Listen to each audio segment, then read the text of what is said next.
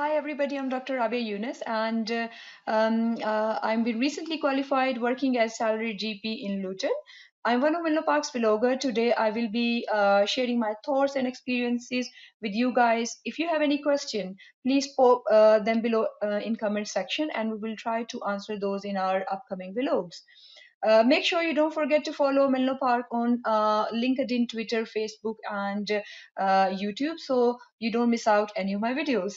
So let's start today's topic. Today I'm going to discuss about preconceptions about GP training and how true false are these in hindsight. I think there's a false narrative that GP training is very easy because it's only for 3 years and it's like a 9 to 5 job. You don't have to do nights on calls or weekends. But actually, it's not true because in that 3 year, you have to pass two tough exams and you have to complete your work-based assessments in order to get CCT.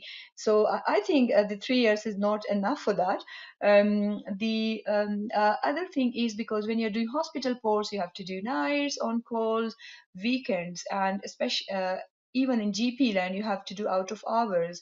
Yeah, and it's not a 9 to 5 job anymore. You sometimes you even in GP land you are finishing quite late because I think there is a lot of pressure on general practices nowadays, especially after COVID, and their expectations from GP trainees are more nowadays because they are expected to work more. They are expected to work more independently nowadays because of all of the situation going on, and that's the reason it could be very demanding and challenging, especially if you are a female doctor and with the family and working full time.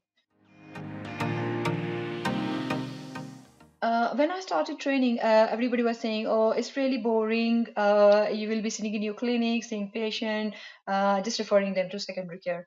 But actually, that's not true because I think as a trainee, as a GP trainee, I have seen far more complex cases as compared to the hospital rotations. And this training is not polishing your clinical skills, but also helping in your personal growth as well because it helps you in being a good doctor because as a GP you have to be a very good listener, you have to be very patient, kind, show empathy, sympathy to your patients. So because you are seeing them again and again, and in order to build a good relationship with your patients, because I think they trust their GPs more than the hospital doctors.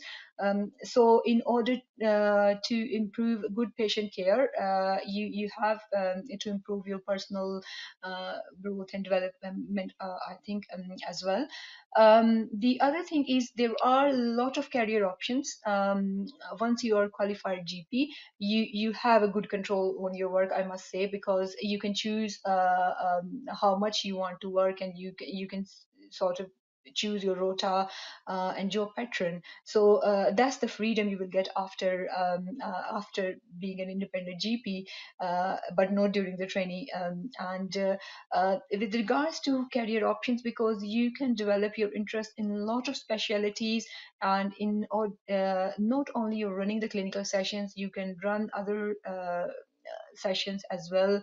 You can go into education and training. There are a variety of options available which are not available in hospital medicine, I would say.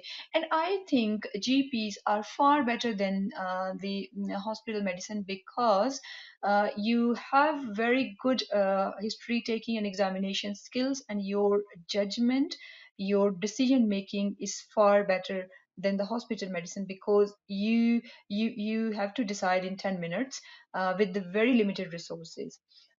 So I would say, like, if you are coming to the GP training, think wisely before you come into it, and I wish you all the best. And I would say the fun starts after an independent GP but during training is quite different.